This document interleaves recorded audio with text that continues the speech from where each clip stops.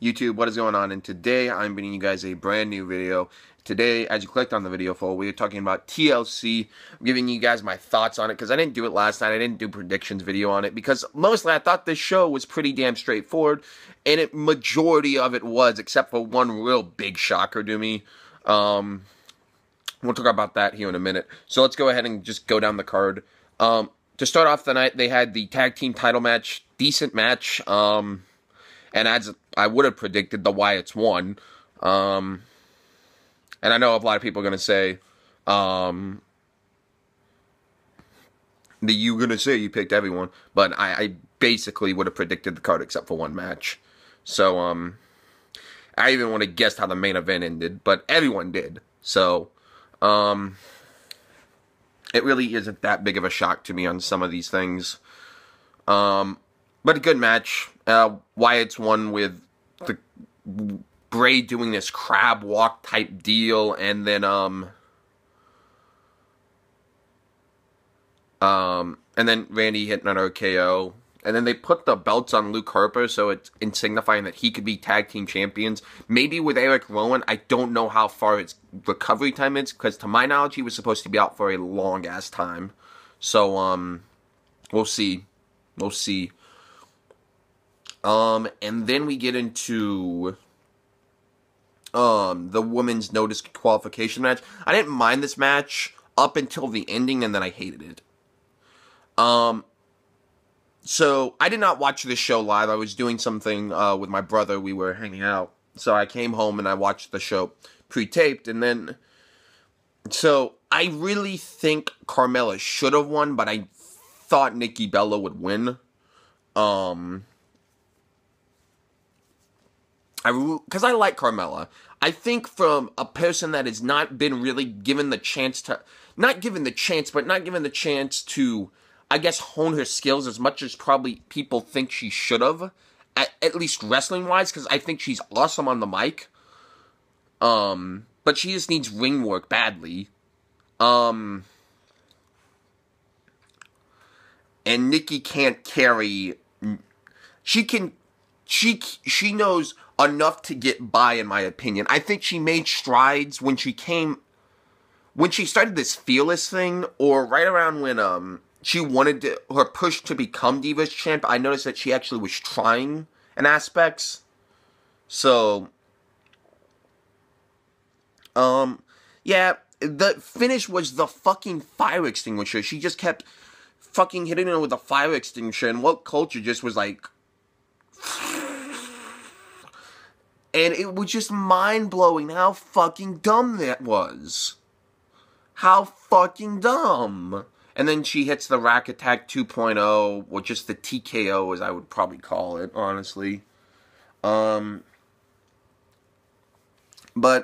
decent match. And then we got into the, Intercontinental title match. Now, I thought this was going to be match of the night. I thought this would be a really good match. It was good. I'm glad Maurice didn't get involved, so it can somewhat say Miz won this match fair and square, besides kicking him in the nuts. But then I think that was legal. It's legal in that, and he kind of left himself wide open. But there was a cool spot towards the end where Dolph didn't use his legs at all. He just climbed it with just pure strength, and I thought that was really, really neat. I've never really seen that inside of a ladder match before, and I thought that was really cool. The thing that I didn't like about this show is that, granted, you can tell me I'm a piece of shit. I've been watching wrestling for ages now. I'm 19, and I've been watching it maybe since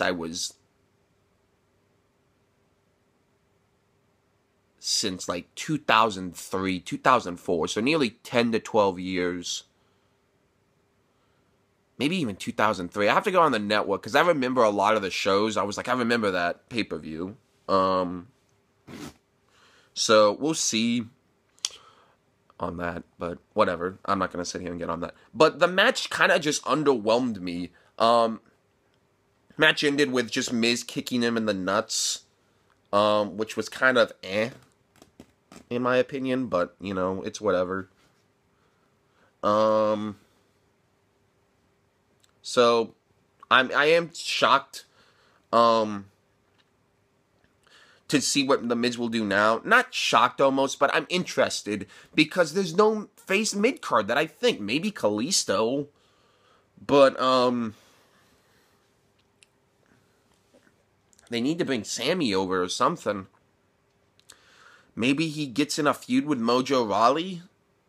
That would be interesting because they aren't going to do anything with the tag team titles because Rhino and Heath got to get the rematch. So maybe do a 1-month feud with Mojo Rawley.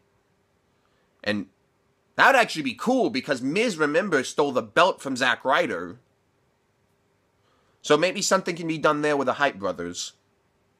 Or Hype Bros. And then it can be like the equal thing because Zack Ryder or Mojo Rawley or whoever would face can equal Maurice, equal the odds with Maurice being out there. So that would be nice. I think that's what I would like to see. But then we got into the chairs match. It was a good chairs match.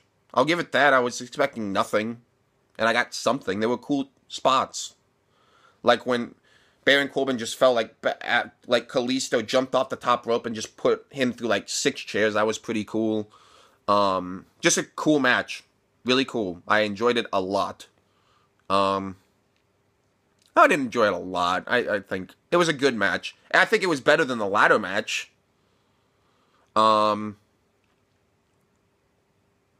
That's my opinion, though. The ladder match is kind of underwhelmed. They'd had some cool spots, but nothing fantastic. And then we got to the tables match. The thing I didn't like about this match, the table stipulation just seemed forced on people. And when I say that is they looked at the card and said, we don't have a tables match. Women's getting the tables match. It just seemed forced. I didn't believe the rivalry was fierce enough for a tables match. Like Sasha and Charlotte have, this rivalry is intense, but you guys know my opinion on that, is that Hell in a Cell, that's the end of something. That is the period, the end on something. That was it. That should have been it, and then they just continued, and it was fucking annoying. But, so, it was an alright match.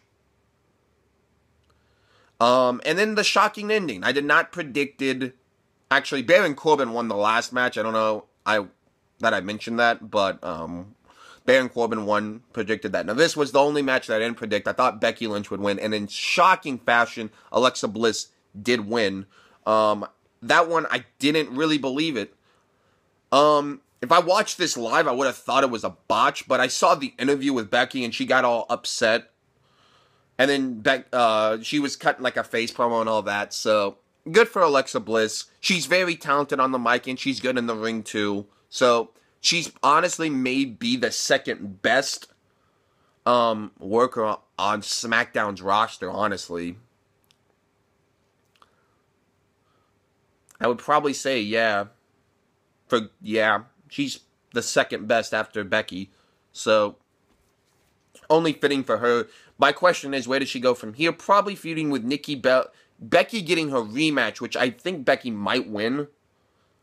I think they did this maybe to get Becky some character, but we'll know in due time. But then it would be with Naomi or Nikki, one of the two. So then we get into the match of the night, TLC. I predicted it. James Ellsworth pushes over the ladder, costing Dean the title in some fashion. I didn't think he would belligerently do it, but, you know. But his strategy on Talking Smack was just the fucking best. He said, I beat AJ Styles 3 times and I can do it again. And then Daniel Bryan said the best thing. AJ Styles is going to hurt you. Dean Ambrose is going to hurt you even more. But, yeah, just a really good match. My favorite spot was when AJ did the 450 off to the outside through a table. That would have been fucking awesome. But everyone's all like, Dean would have had this one. If Ellsworth didn't come out, AJ would have won. Because keep in mind, he was knocked out. He would have won the match. I'm just saying. I don't like to be Captain Obvious, but he would. It would have been game over. But, yeah, decent show. A lot better than Survivor Series. So, yeah, no rant. Really. Just a good match. It was good pay-per-view. There wasn't anything outstanding besides the TLC match. The TLC match was fucking great. But everything else was okay to good. So yeah, thank you guys so much for watching. Tell me what you guys thought of the TLC pay-per-view down in the comments below. I gave the I didn't go in depth as I did last time with Survivor Series, but I give this show 3 out of 5. So it's average. But thank you guys so much for watching. I'm going to see you guys tomorrow for more Mighty Number Shit 9. And we'll see what else comes. Because I got to record a lot of stuff. And I've been just busy with life. So, yeah. See you guys tomorrow. Peace.